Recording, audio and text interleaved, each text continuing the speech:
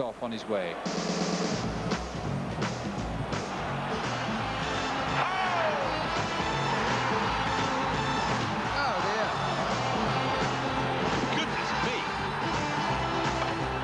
There.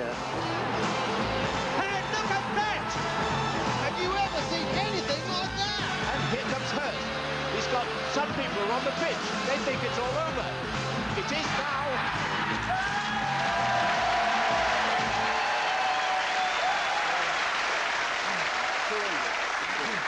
Hello and welcome to They Think It's All Over with Gary, and Rory is a rugby union star who was an All Black at the age of 19, which is something that even Michael Jackson can't claim.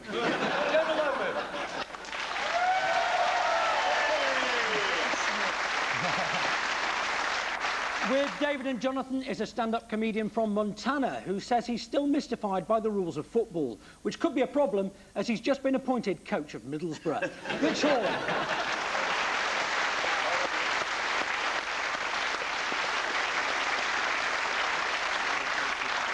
We start the show with Sporting Bluff, where the teams decide who on the other side is speaking the truth and who is about as trustworthy as the England defence facing Jonah Lomu. David, Jonathan and Rich, your question is all about Jonah here. And he sees off Guscott. Healy through, he's gone through Healy as well. And the big man's done it again. So, what do you have to tell us, Gary's team? I turned down an invitation to one of Madonna's dinner parties. Jonah Lomu turned down a role as a James Bond villain. Jonah Lomu turned down a chance to sing with Kirita Kanawa.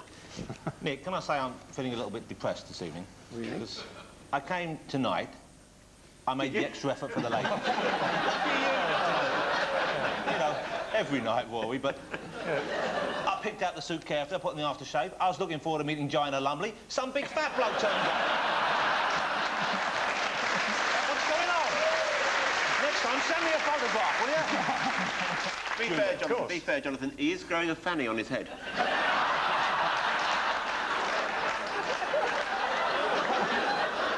I think it's obvious that he went to a midget barber. There's a rash of strange hairstyles turning out now, isn't there? It's extraordinary. Yeah. I hope you're not impugning us, David. Well, there's nothing wrong with Laura Ashley. Well, there is. She's dead.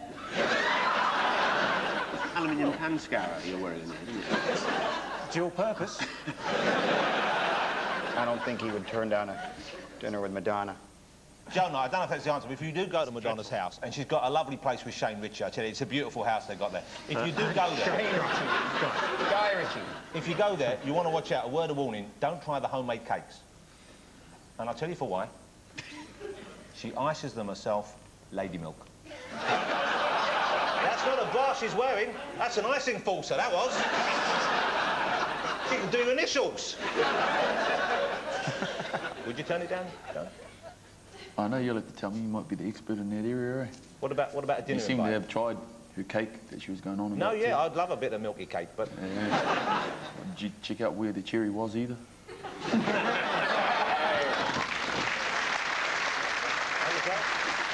You know, Madonna, they've got a baby now together, haven't they? Got a baby called Rocco. And her first child was called Lourdes. Lourdes. So named, I believe, because the baby emerged from a spot which had been visited annually by millions. I think Madonna probably... She married a guy named Guy because she screwed so many guys that it was just better to marry a guy named Guy than Bob. What was the other one? It was Bond villain. Yeah. Film. That's sort of my territory. Film 2001. You won't have seen me do Film 2001, Gary, because it's up against the porn on Channel 5. But it's... but I suppose you would make a good Bond villain. What? No job.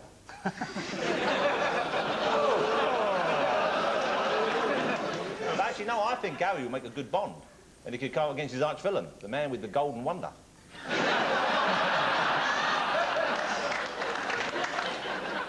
We'll try the Bond villain by process of elimination. You think that Gary was telling the truth? Let's see.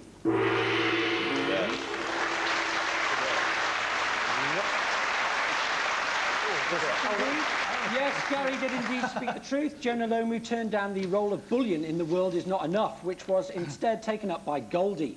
Jonah's greatest passion outside rugby is cars, although sadly 2 years ago he wrote off a Range Rover. It ran into him while he was crossing the street. The New Zealand All Blacks are best known for their warlike haka, or as Gary calls it, that stupid girly dance.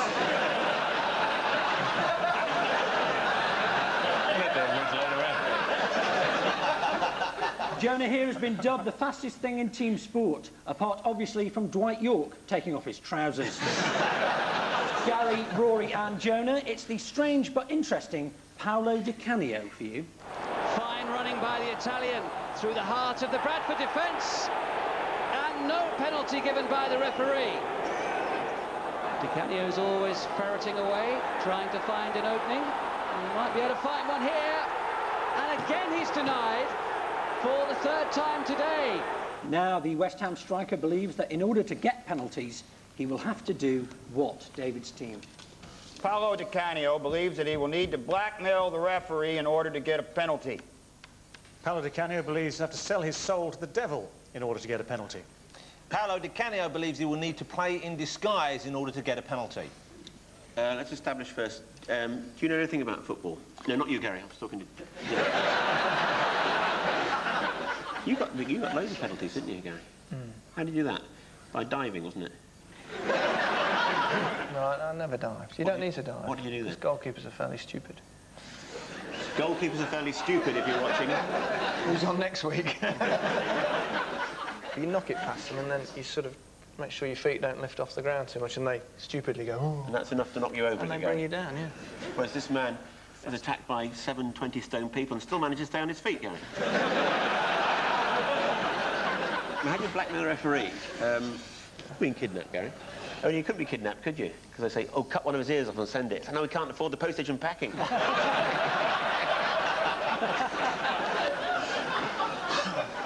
What's the other one? Selling your soul to the devil. Well, it's either dead or crisps. Point.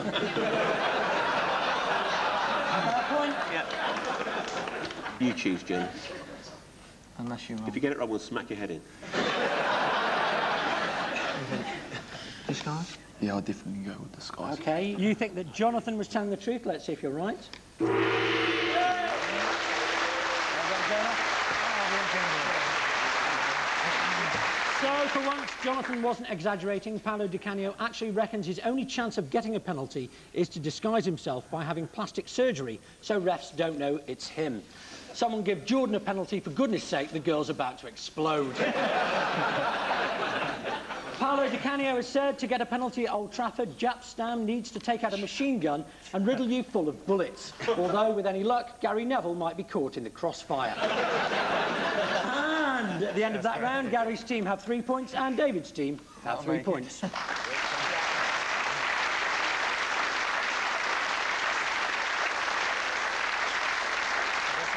We on this show have been known to criticise David Beckham frivolously in the past, but this week I feel there is a serious point to be made. After several children across the country have been turned away from school for turning up with a Mohican haircut. I think we have to ask, what sort of example is it for a man who's captained England at football to get their hair done like that? What kind of a man would do such a thing? It's just irresponsible. But Gary, that's not like a Mohican. You've gone in and had like a Brazilian waxing on you, haven't you? That's what the ladies have for their bikinis these days. By the way, ladies, I think I speak on behalf of all the team here when I'm saying, stop that madness now. We like you au natural. It doesn't matter if it looks like you've got half a pound of old Holborn hanging out of either side. That's the way nature intended you to be. That's the way you should be. Keep it real, sisters. Keep it real.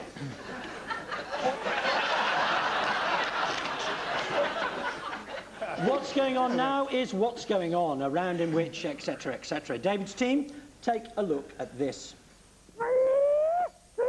Hey, Pete, come over here. I got some slop for you.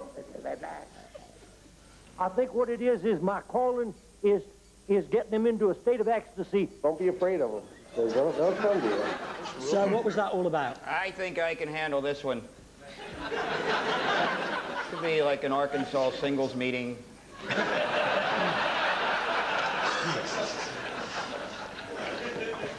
This is actually a sport in America where they get pigs all worked up and very excited, and then the more excited they are, the the harder their skin gets, and they're very bounceable. And they slam them down and see how high they'll bounce. And they land in a big tub of ointment. Right. It's a fairly new sport. It might be a way to call, you know, with the foot and mouth disease, maybe humans are actually marrying pigs, because then you can't kill them if they're legally married. The male pig has a corkscrew-shaped willy. Do you know this? Any pig farmers in it? So they've got. So if you've got a left-hand thread, you've got to find a female pig with a left-handed thread fanny. Otherwise, when you go in, they spin that way. You go out, they go that way. If the penis is like a corkscrew, presumably that's like a one-stop night out for you, because you've got a date, you can open the wine, and then you can eat them afterwards. Well, you can't beat a bit of crackling, I was saying. You know, apparently, and don't ask me how I know this, but apparently the pig's orgasm lasts for 30 minutes. Then it was while attempting to provide a voiceover for that scene that finished poor old Johnny Morris off. Is this the ancient art of pig calling or... 3 points, I'll give you that. Yes, well done. Very tough, wasn't it? Yes, that was a noble sport of hog calling, all the way from Pomona, California, in which contestants have to entice pigs towards them using only their voices. Pig calling is now so popular in the southern states that last month there was a celebrity event. The winner, Vanessa Feltz, came to her caller in just 5 seconds. The champion pig is always taken home after the event in a chauffeur-driven limousine, and it returns for the following year's event in the comfort of its own BAP. Gary's team, this one's especially for Jonah.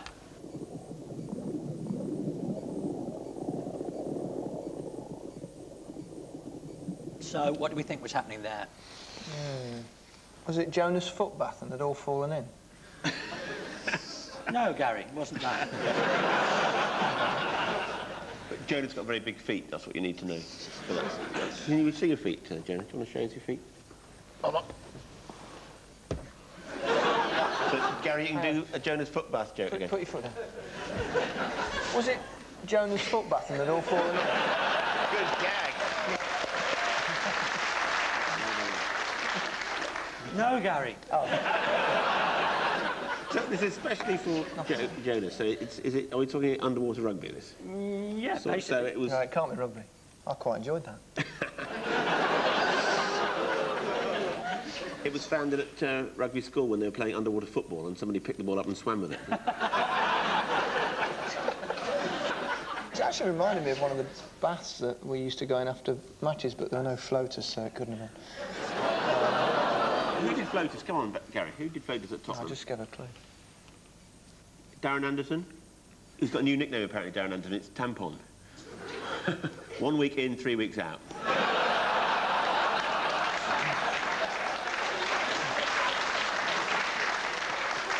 Well, I think are you happy with underwater rugby? Yeah, underwater rugby. I'll give you 3 points for that. Yep.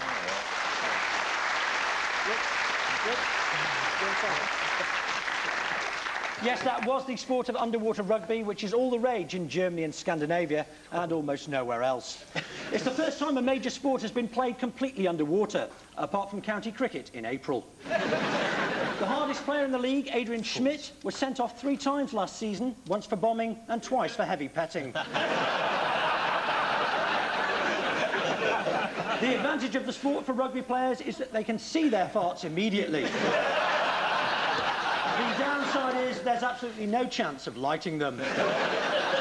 There is also, bizarrely, an underwater rugby team in Colombia, although the sport there has been tainted by allegations of drug taking, after the scrum half jumped into the pool and dissolved like an aspirin. And at the end of that round, David's team have 6 points and Gary's team have 6 points.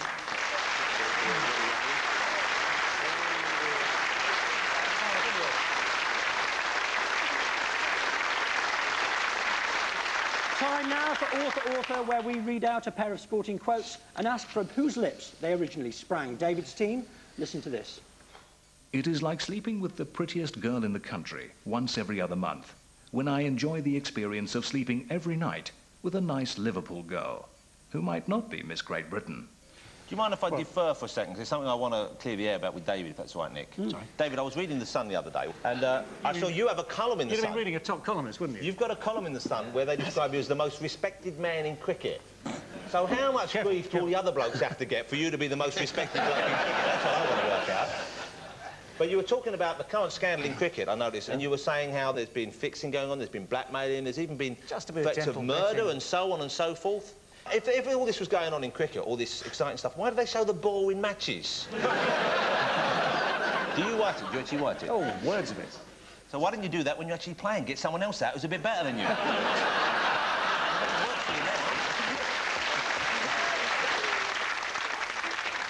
Just wondering why we do this show. Same reason as I write that song. Every week we get slaughtered. You enjoy it, though, don't you really? You enjoy it? No. Don't you enjoy it at all? You upset me every week. You're talking about shagging my wife and everything else. I don't want you to be the last to know. You know, I never, ever breathe a word about when I slip round to Mrs R. I know. Mrs W, we call her. I know, because she's... That's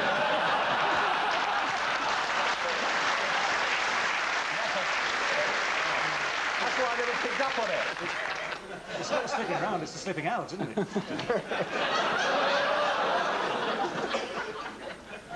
I thought Ronnie Biggs was out.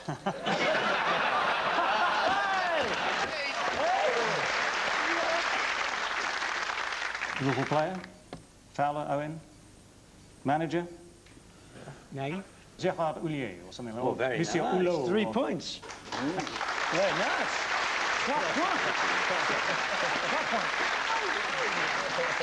Yes, it was Liverpool manager Gerard Houllier who was explaining in his own way why he doesn't want to become an international manager.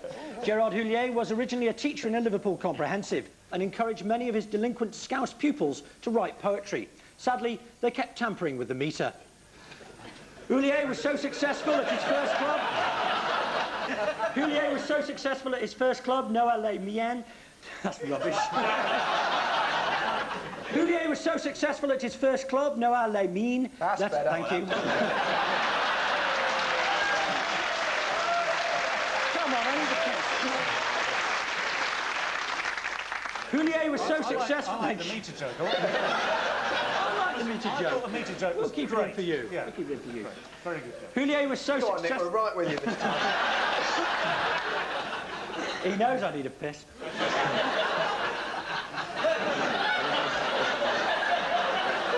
Not anymore. Houllier was so successful at his first... Thank you.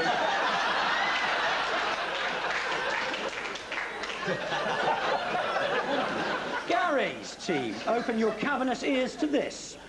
Someone came up to me and said he actually preferred the old atmosphere at the stadium. I said, not only do you look like a prat, you are a prat. If you really think the atmosphere was better then, come to me after the next game and I'll get 2 security guards to rough you up and piss in your pockets. So, Gary's team, who was that and what was he talking about? There's a John Prescott on his new campaign. So carry on. Why don't you ask him, Joe, now ask him to his face what you asked me earlier about him? Is he part gypsy, you said, didn't you?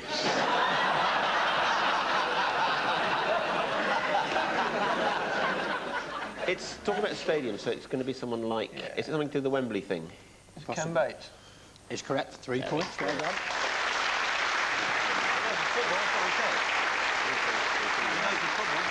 Yes, indeed. It was Chelsea chairman Ken Bates talking about the supposed improvements at Stamford Bridge. Although, to be fair, the creation of the new upper tier at Chelsea will guarantee fans the best view of Premiership football in London next season.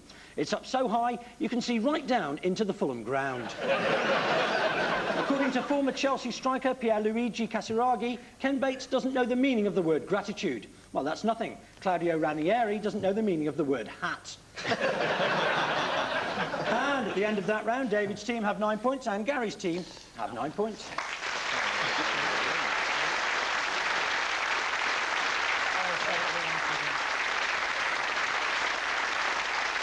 Time now for our regulars to stagger about in the dark as we play Field the Sportsman. Gary and Rory, you're first this week. If you'd like to take your positions. Blindfolds with you. You have 90 seconds to work out who you're fondling. Hopefully not each other. hope it's the pig for you. Oh, it's not, is it? Can we have our first mystery guest, please?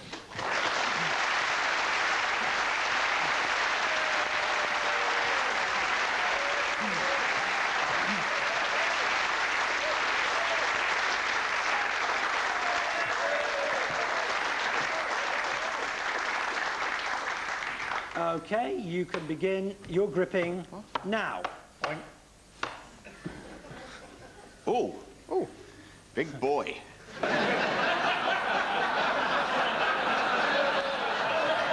Now, why are you... Oh, hello. Oh, dear. Is that... Rory. Yeah? I've got hold of a helmet here. Oh, blimey. There's a man buried up to his neck in the studio. This is, which women wear lots of padding? Oh, it's Geoffrey Boycott's girlfriend.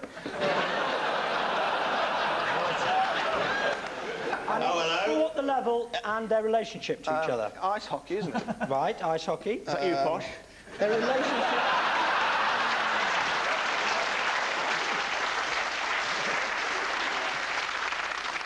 England players?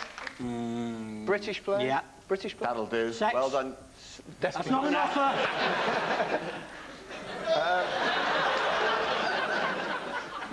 Are they sisters? Are they twins or something? They are indeed. Michelle and Cheryl Smith, Great Britain ice hockey players.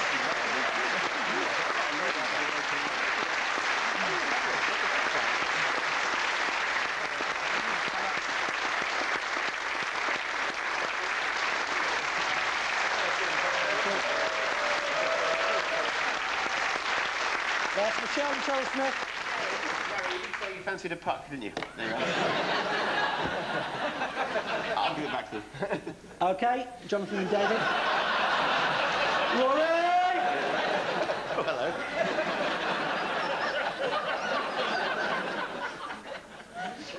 And can we have our second mystery guest, please?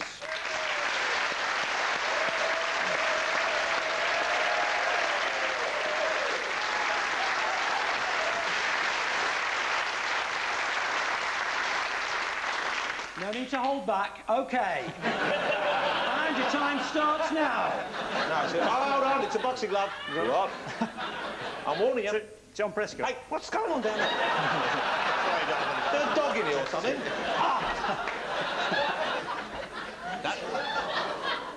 Well, hold on. Whoa, she's waxed. She's smooth. She's got no shoes on. You sure? Go on, smack him. She's boxing gloves. She's got a belt on. Well, it's a champion. She's a world champion boxing lady of the belt variety. Hong Kong Fooey. You getting that? She's a kickboxer. Barefoot kickboxer. Tie boxer, correct. Well done, 3 points. Gussie Lowe. The world champion tie boxer. Well done, Gussie. Thank you.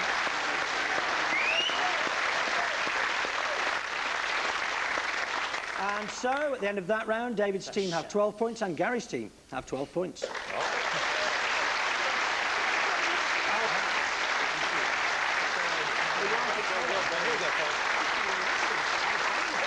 pros matters with the name game. The leaders goes first, which is neither team. So, David, your team has the honour alphabetically. Could you pass those along to Jonathan, please?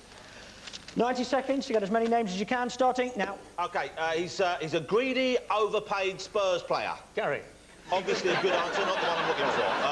His surname's the same as Donald, the bloke who took the dive in the... Yeah, Sol Campbell, there you go. OK, this one, he pushes refs over. He plays for West Ham. We had him on earlier. Paolo Di Canio. That's the one. OK, there's a character you do, a comedy character called Otis Lee... Crenshaw. Crenshaw, and the first name, Michael Jackson saying... Ben. Yeah, the two of us, that's it, yeah. All right, the second one, this one here, the first name, when you find people who are not a bit doolally, but they've got one very strong talent, like Gary, for example, who's very good with money. OK, one person, they're not that bright, like Dustin Hoffman in Rain Man. OK, they're an idiot, Savant, and the second name, old bloke, beady old bloke with long, wispy old hair who goes up to young girls and goes, come back to my place. I'll buy you a car if you let me touch your punani. He's a horrible old bloke. He's like a Dickens character. He runs a nightclub and lap dancing bars. Come back. There you go. All right, this first one. OK, this whole guy is a footballer, but coincidentally, lead singer of Guns N' Roses. Lead singer of Guns N' Roses. Axel. Axel. Rose. Yeah, he's a footballer as well. Who would have thought that? OK. This guy here, it's like a character that Kenny Everett would have done as a punk. His second name is, when you are out with your manservant and he expectorates, you say, please do not leave that on the path. What is it called, sir? Spit. The spittle, correct. And the first name... Right. First name is a very dull snooker player. We have him on when you're off sunning yourself. Steve Spittle. That's it, Steve Spittle. Oh, blimey. OK. The second name is... Save. Well done. 18, well done. OK, 7 will win it for you. Jonah, could you please pass those along to Rory? And your time starts now. New Man City manager. Well, will be for a few weeks anyway. Kevin Keegan. Yeah. Okay. This is an England British Lions rugby union winger. His second name is a German gun. Dan Luger. Whoa. Yes. Well done, Jonah. First name same as Redknapp, the manager. Harry. Okay, and second name silly as a brush. Basil Brush. Cartoon character, something the Menace. Dennis. And it's a slang word for love bite. Hickey. Hickey. O'Neill, Leicester manager, had his Christian name. Wish he was. Martin. And his second name sounds a bit like you. Someone who is always whinging and... Moaning. So you're a bit of a... Moaner. Moaner, very good. I never moan. How can you sound A golfer, second name, if you were sort of going down on someone and they said... Not so heavy with the tongue. Not so heavy with the tongue. What, you're going to lay up? What? Lay up? Well, not quite, Jim, not quite, actually. But you could do it not so heavily. Yeah. Lighter. Frank Lick Lighter. This is a Tongan rugby union player. Her first name is a classic epic film with Charlton Heston going around in chariots. Ben-Hur. Yeah, and second name, you must know a Tongan rugby union player whose first name is Ben-Hur. Please, Jonah. Kivalo. Right. Next one. If you inflict pain on someone, you hurt them. So you are a Punisher? No. Herter. Marius Hooter. Marius Hooter, well done. Yep. Your sons call this? Which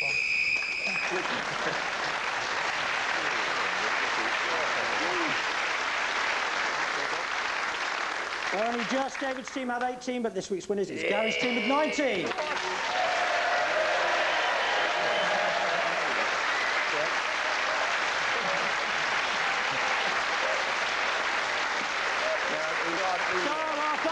Gary, Rory and Jonah, David, Jonathan and Rich, we're all off to piss in Ken Bates' pockets. My name's Nick Hancock. They think it's all over. It is now.